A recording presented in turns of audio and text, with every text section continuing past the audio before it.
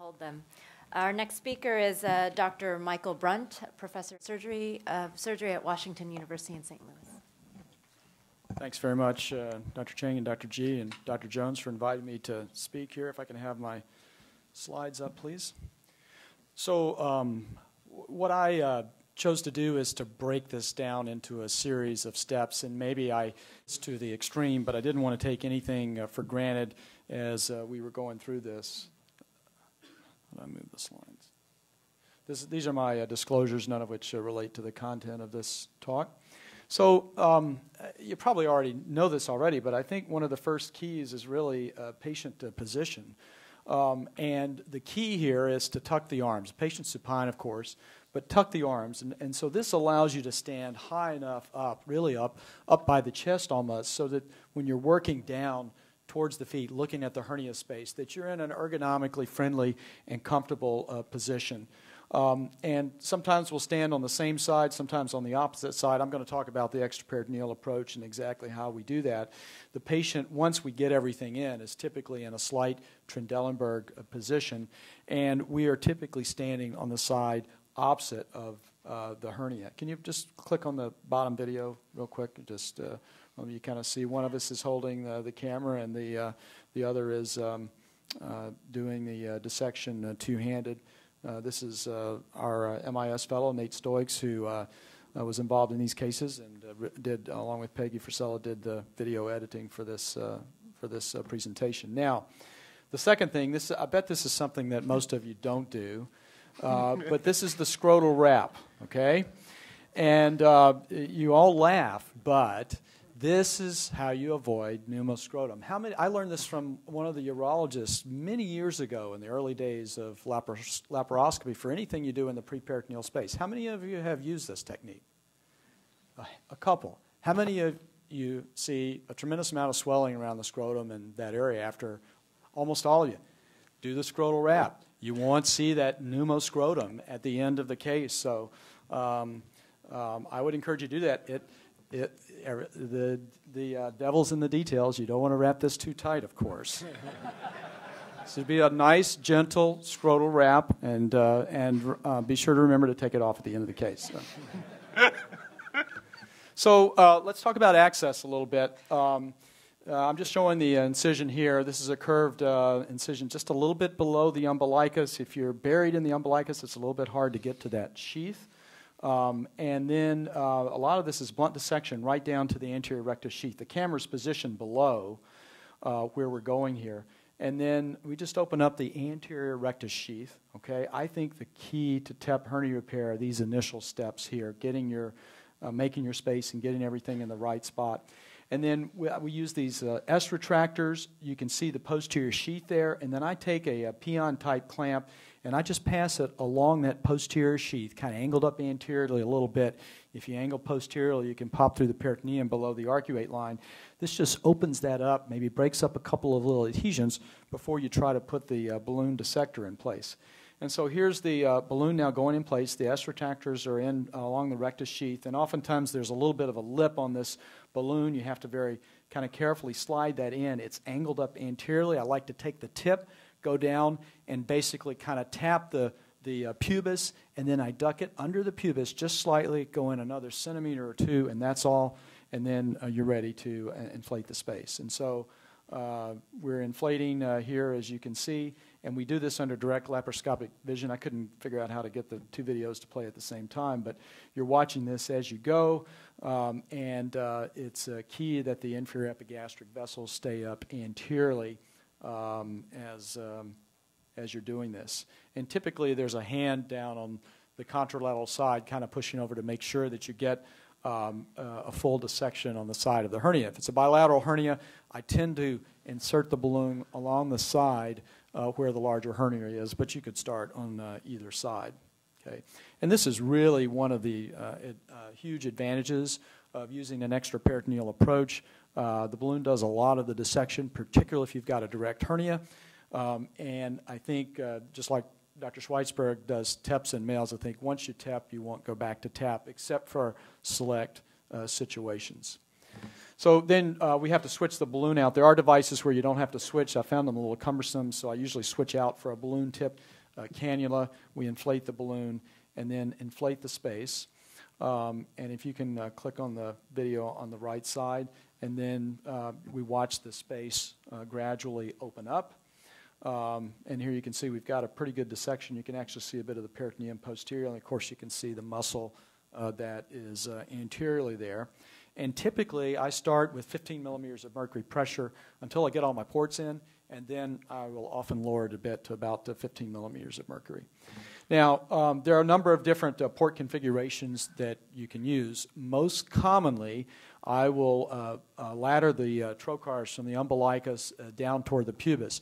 But if I have somebody who's got a short trunk, particularly a short distance between the umbilicus and the pubis, then I'll put one midline port. I'll dissect the space out laterally a bit further, and then I will put that second port in as high and lateral as I can go into the preperitoneal space, so that that lower port is not too close to the pubis, because if it's too close, it's fine for the dissection, but it's going to make it a little more difficult to get your mesh positioned properly. So here we're just putting in the accessory ports. Of course, I do this under direct vision. These are 5 millimeter ports. I try to be very cost conscious, and I used to use reusable trocars here, but when you're working two-handed and you're in and out a lot, they'd end up slipping and coming out, and so I like to use a port that has a little bit of a grip on it, whatever that may be, and click on the right video. And then here you can just, sometimes you want them to be below your camera port, but not much below, and as much as possible to come through the midline so that you're not coming through so much of the rectus muscle, because then that movement back and forth, I think, creates a little more trauma and potentially a little more pain and bleeding risk. So you really want to try to have those right in the midline as much as possible. And then the next step is to finish dissecting out this space bluntly. I usually start where I have a landmark, such as the superior ramus of the pubis there. You can see right where the midline symphysis of the pubis is. And just like Dr. Schweizberg showed you, this is all pretty much blunt dissection. I think this is one of the reasons that there's a bit of a learning curve, because really the dissection technique is different than most anywhere else that we work in laparoscopic surgery. And if you can click on that video. And now what we're doing is we are expanding the lateral space. And so I think the key here is to stay up on the lateral abdominal wall. And I usually, once I start to get that open, I'll take my left hand, push up on the abdominal wall, and then sweep laterally. If you aggressively sweep down here, this peritoneum is almost always tethered over at that right lateral corner. And I think that's a common place where you can get into the peritoneal cavity at this stage. And if that happens early in the dissection, then you end up getting pneumoperitoneum. And can you just run that video one more time? Pneumoperitoneum. And then that compromises your working space, and it just makes the rest of the operation from that point on a lot more difficult. I think you can also see from this lateral dissection here that there would be ample room to put an accessory port out there if you chose to do that, instead of putting all of your ports up in the midline. But you do have to be careful with that little lateral edge. Sometimes I'll actually cut that sharply, because I think you're at greater risk of getting a hole in the peritoneum if you continue to do the blunt dissection. But that's usually the sticking point, right about there. And now we've got enough lateral dissection. There should be plenty of room to put the mesh in so that you don't have to go any further with that. And of course, here's the inferior epigastric vessels landmark. Okay. Now, this patient has an indirect sac. I'm going to show an indirect and direct both.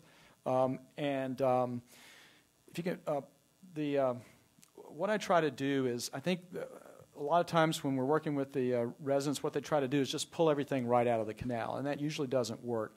And so what I try to do is, just like you would in dissecting out an open sac, peel all these little vessels and everything off the sac, peel them out laterally. You got to work back and forth and gradually work so that you almost get a window around the sac. The vas deferens, this is on the right side, so the vas deferens is going to be over here.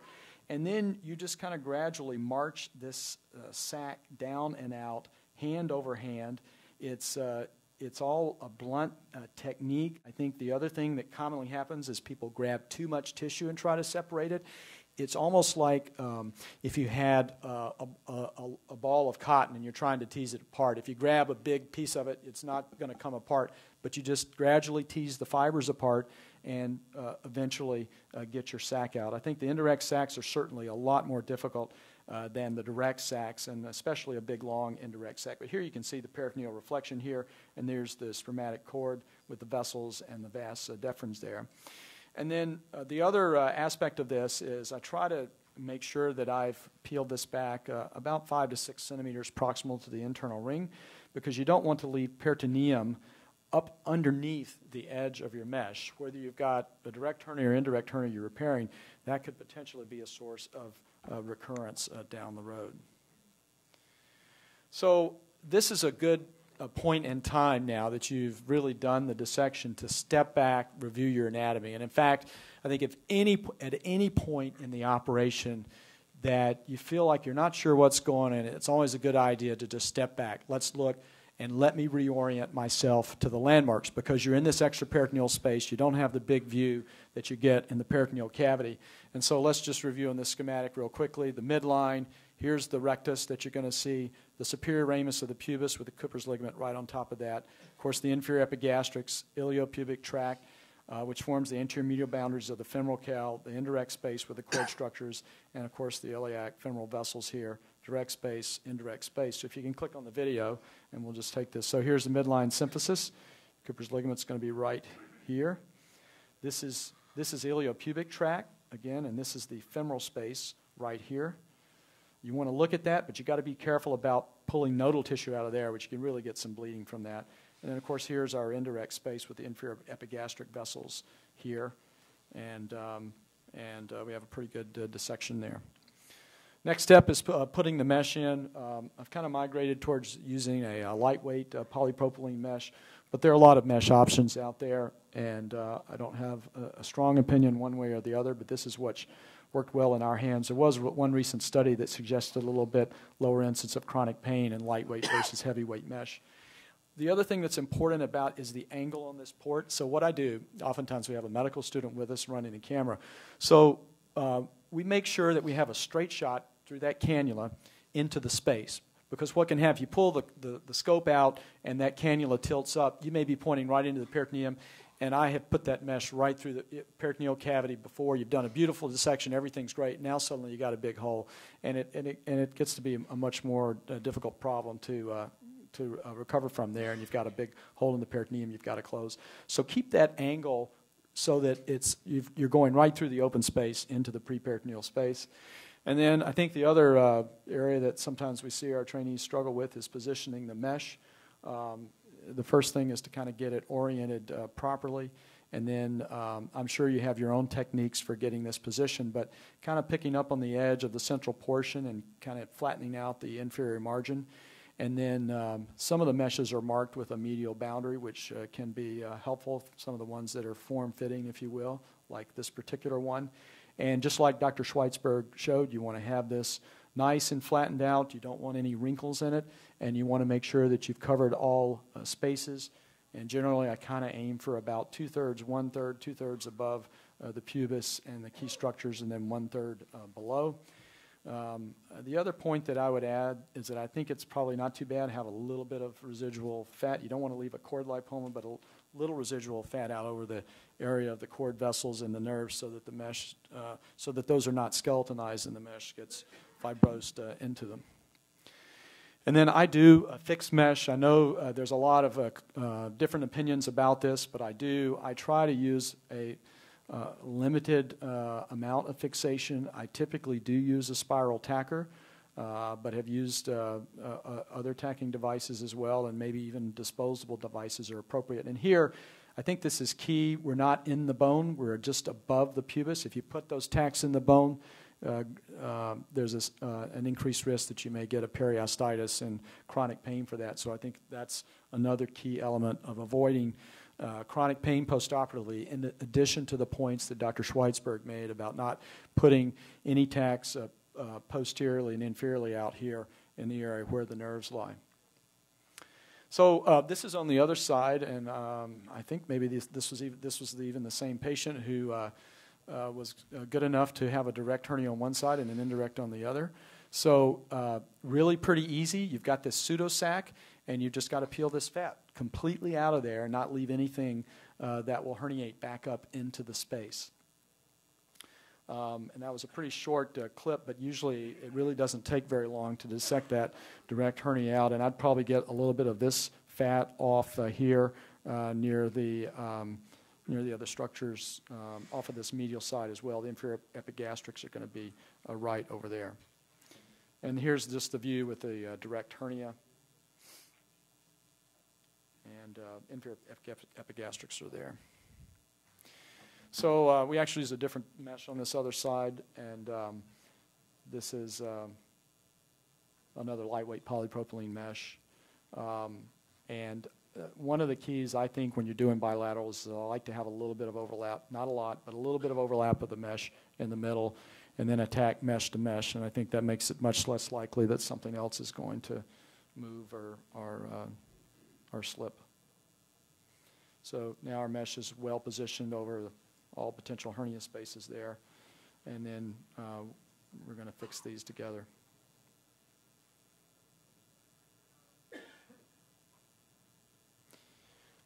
The other thing about doing this part of the fixation, for the stapling where it's not next to the pubis, then your other hand is on the abdominal wall, and I try to get that abdominal wall almost perpendicular to the tacker. Just get it a nice little firm application, and then fire the tacker and let it do its job. Okay. A lot of times people want to shove that thing in, and then it kind of skies off to the side. And if you push in too hard, especially if the patient's not very heavy, you can actually dimple the skin by doing this. And so it's all in having kind of a little bit of a firm but lightly firm touch to this. And then the last thing at the end is, as you evacuate this space, keep the inferior margins of the mesh flattened out so that the peritoneum doesn't slip up underneath it, and then you're basically done. Sometimes you get a significant pneumoperitoneum. I would say probably 30 to 50% of the time that we will see that, and oftentimes if I think there's very much gas in the peritoneal cavity, I'll just take a Verus needle, pop it, angling cephalad through the posterior rectus sheath that you've got, and just take a few seconds to decompress the gas out of the peritoneal cavity before I leave the operating room. And then, of course, the closure, the only thing we close fascia-wise is the anterior rectus sheath, just with a couple of O-gauge absorbable sutures. And then finally, just a word about postoperative care. Probably the most common annoying complication after this operation is urinary retention. And in our hands, it's been about 4%. And we've had some education we've had to do with our team, particularly our anesthetist and our recovery room staff. They tend to hold people around until they can pee afterwards, and so they'll give them 1,200 of fluid for a 30-minute case in the OR, and then they go to recovery room, and if they haven't peed in 45 minutes, the nurses start pouring fluids and making them drink, and before you know it, they can't pee. They've got 600 ml in their bladder, and it's too late, and then they bought a catheter for a couple of days. So we try to really minimize fluid, IV fluids in the operating room and in the recovery room to lower that risk of urinary retention. In terms of activity, I tell people do your normal light activities for the first 10 to 12 ways, and then just progress according to comfort level after that. But some people are probably more aggressive about post-op activity than that. I see them back in 3 to 4 weeks, and that's usually it. So I'd like to thank SAGES for the opportunity to show these techniques, and I'm sure there are a lot of you out there that do this much better than I do, so I look forward to the discussion. Thank you.